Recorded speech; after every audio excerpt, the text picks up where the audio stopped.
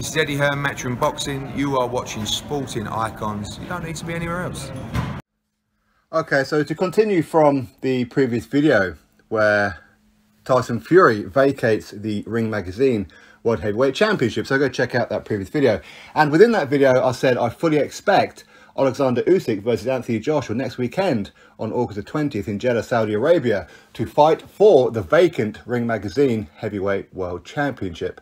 Not even an hour later, lo and behold, the Ring Magazine have confirmed that is exactly what is going to be happening. No word yet if the WBC belt might be on the line too. It could be, okay? So don't put it past anybody for that to happen, okay? But that said, the Ring Magazine have already announced that Usyk Joshua will fight for that belt. Now, as far as the WBC is concerned, we will really have to wait and find out as to what's going to happen. My understanding is that the WBC, because they have acknowledged Tyson Fury's retirement, they will in fact take the belt off him. And they did say some odd months ago that if Fury retires, they will do a 8-man tournament for the WBC vacant World Heavyweight Championship. Again, as per yesterday's video, go check out that one. So this is why you should be subscribed, right?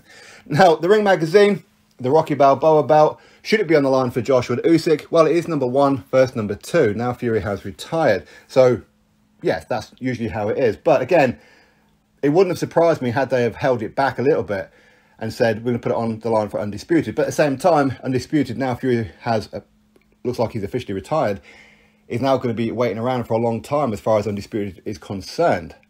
So, when they stripped Tyson Fury originally, the Ring Magazine, after his comeback fight against the first Fury, they said that they weren't going to put it on the line until an Undisputed fight was going to be announced. At the time, they were looking at Joshua Wilder, right? Of course, that fight never materialised.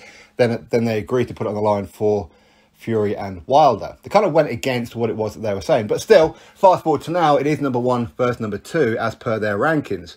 So, yeah, it now just adds that little bit of extra to this particular fight. Joshua has never held a Ring Magazine Heavyweight World title before. Usyk has, of course, at Cruiserweight. But anyway, that is the news. Drop me your thoughts, click thumbs up, subscribe, and I'll catch you in the next video.